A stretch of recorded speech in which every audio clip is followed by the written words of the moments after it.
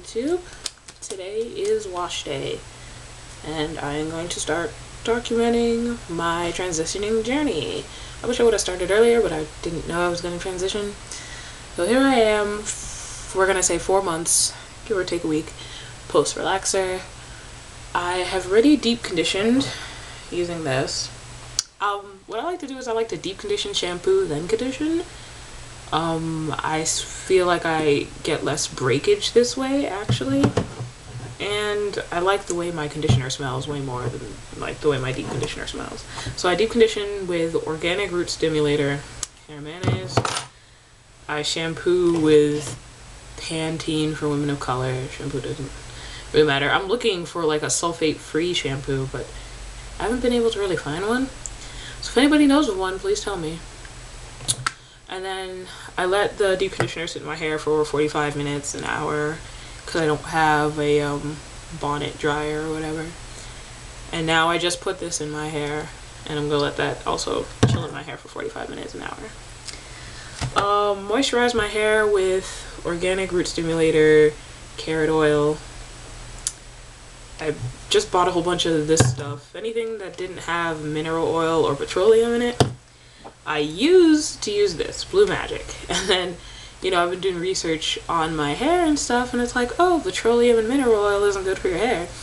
And ingredients in this are petroleum, lanolin, lecithin, mineral oil, fragrance, green 6, and violet 2. Essentially, there's like nothing good for my hair in this, because petroleum isn't good and mineral oil isn't good.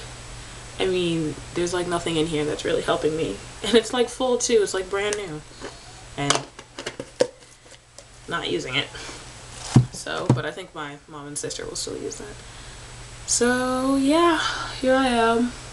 I washed it, I twisted the back just to put it away, but I left the front out so you guys can see the growth. So these are my relaxed bits. My hair grows the slowest in the front, fastest towards like the center and the back sides. Yeah, like you can see how right here is really long. That part grows the fastest, and the front of my hair doesn't grow that fast. But 4 months growth. Hope you guys can see that. So these are my roots. That's the front, the sides. Unstretched, it's about like an inch. Like that's all growth, and then like, sorry if you guys can't really see, but like unstretched it's about an inch, and if I stretch it out it's like much longer. But that is my growth.